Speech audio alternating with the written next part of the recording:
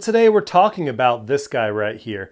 If you follow my channel, I've already talked about this quite a bit, but this is my absolute favorite trigger yet, and this is the Blackout Defense ZERO Reset Trigger. This particular model is the AR-10 4-pound trigger. They also make an AR-15 3-pound trigger and a 4.5-pound trigger, both in straight trigger configuration and curved triggers as well. So I've installed that trigger on my gun a couple months ago. I haven't taken it through any kind of like training courses, anything like that, but I have brought that rifle out with me a lot when I go shooting, and it's real fun to do mag dumps. And I guess my biggest impression right now with that trigger is it's fast. The reset on that trigger is incredible. They call it a zero reset for a reason.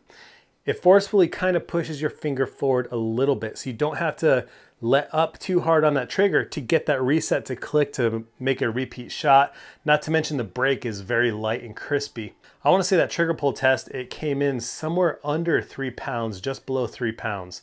Consistent trigger pull as well. So I installed that trigger on this guy right here. This is my LWRC M6IC.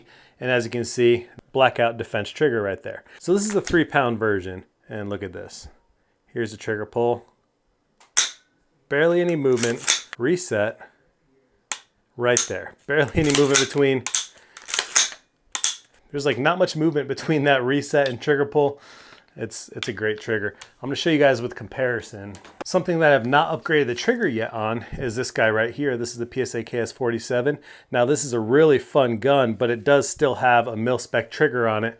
Now the trigger isn't bad, and if you haven't experienced a trigger, like an aftermarket trigger, you get used to that mil-spec feel. But let's check it out. So this is a mil-spec trigger.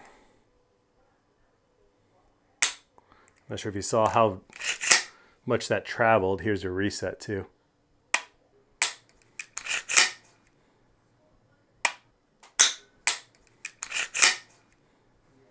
So you can see there's a lot more movement, a lot more pressure needs to be applied to making fast follow-up shots. Now again, I'm not bashing this gun whatsoever because I really do love this KS47. I actually have another update video coming out soon with it too. Until you've experienced an aftermarket trigger, especially a performance trigger, it's hard to really judge. Basically what I'm getting at is you kind of have to try it to believe in it. Now, I actually discovered this because a friend of mine, Tactical Considerations, had one installed inside his gun, and I tried it and I instantly fell in love, like purely love at first sight. I've tried a bunch of different triggers between the Radian, which the Radian has a very good trigger as well. I've tried the AXIL. I've also tried the Timney. Now I don't have a lot of time behind the Timney. And then of course I've tried various mil-spec triggers.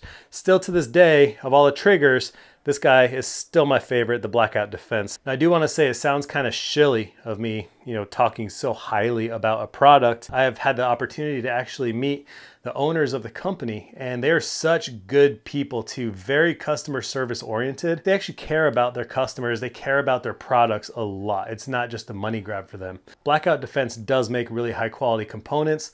They also make fully built AR-15s that are absolutely stunning. In regards to the triggers in the AR-15s, their technology is actually pretty cutting edge. Anyways, just want to talk about this. I'm actually going to build a blog list of all the triggers that I've tried. I'm going to have links for you guys where you can find them at the best prices as well. I know you guys have seen me post about this trigger. Rarely do I actually fanboy out about any particular product in general, but Blackout is kind of an exception, which is weird. And no, Blackout has not paid me to say this stuff. I've truly just become like a believer in the company and in the products. They're really that good. So if you have the opportunity to try one, I'd definitely take the opportunity to do so. It's a great trigger. Anyways, thank you all so much, everybody. I'll see you guys later.